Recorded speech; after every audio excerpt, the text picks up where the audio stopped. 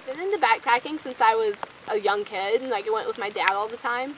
And I think it just came across it one day, and I think I might have taught someone who'd done it, and just like realized like that's what I want to do in my future. I would love to hike the Appalachian Trail. It's been my dream for forever. So that's my goal right after graduation, and it'll probably take me 5 months. And we're actually on the Appalachian Trail today. So we just went up to Wim Rock, which is on the Appalachian Trail. Well, on the way up here, we passed another really cool spot. That's just how I began coming up here.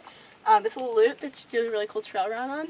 And then it also connects to the Appalachian Trail, so it's just a cool area.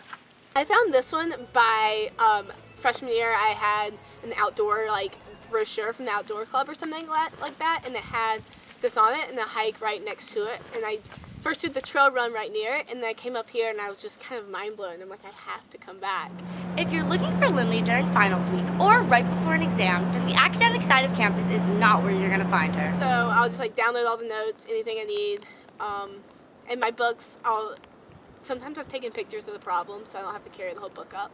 What's going to be really neat is that over 2,000 people start the Appalachian Trail within a month period, and you just meet so many different people. It's like a community out there, and just it's an experience of a lifetime. So I'm really excited. Well, really, I feel at this point, Lindley has climbed so many different trails, has been all over the place. So really, the Appalachian Trail is really the next step. And then there's also the Pacific Crest Trail and the Continental Divide Trail, which is on the Pacific coast and then through the middle of the country, and that's the Triple Crown, so that's my ultimate goal of one day I'll do them all through. Hopefully the weather over those 5 months on the Appalachian Trail isn't too bad. Reporting from Blacksburg for AMRF 14, I'm Erin Miller.